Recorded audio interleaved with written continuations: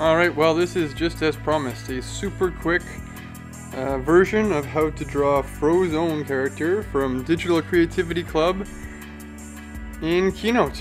It's pretty cool. I made this actually while answering questions and being interrupted, and still managed to finish in 11 minutes. So, as you could see by the earlier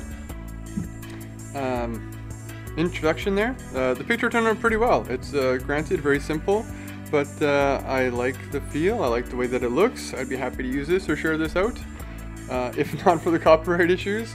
So this is just an example of how you can put together some really amazing things in Keynote. I hope you enjoy it. Take a look. Hey, you should probably subscribe to my channel so that you can learn how to do this. I'm putting together a beta series of lessons that will eventually make its way to a proper course. But in the meantime, enjoy and have fun creating and learning alongside.